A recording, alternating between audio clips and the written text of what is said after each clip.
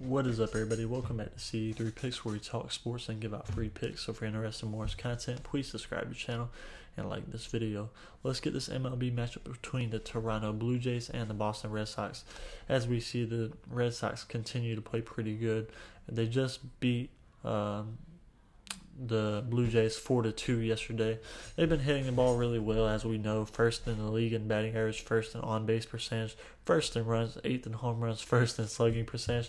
And the Blue Jays, they just continue to be a little bit inconsistent batting-wise and just win-loss-wise. On a 3-game losing streak right now, 1-4 in their last 5.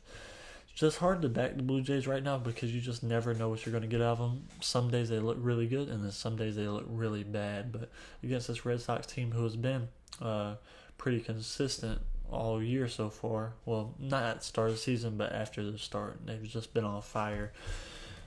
But the pitchers in this one, Blue Jays going with Trent Thornton. He's 0-0 with a 2.35 ERA, 6 strikeouts, 3 base on balls.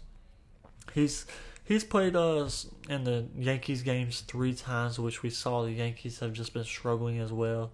He played against the Royals, had a good game in that one. Against the Angels, had a good game in that one. So, you got to give him his credit. He's been playing pretty solid. And then Boston's going with Garrett Richards, who has not looked amazing so far. 0-1 with a 6 ERA, 10 strikeouts, 7 base on balls. And pretty much all his games he has got lit up.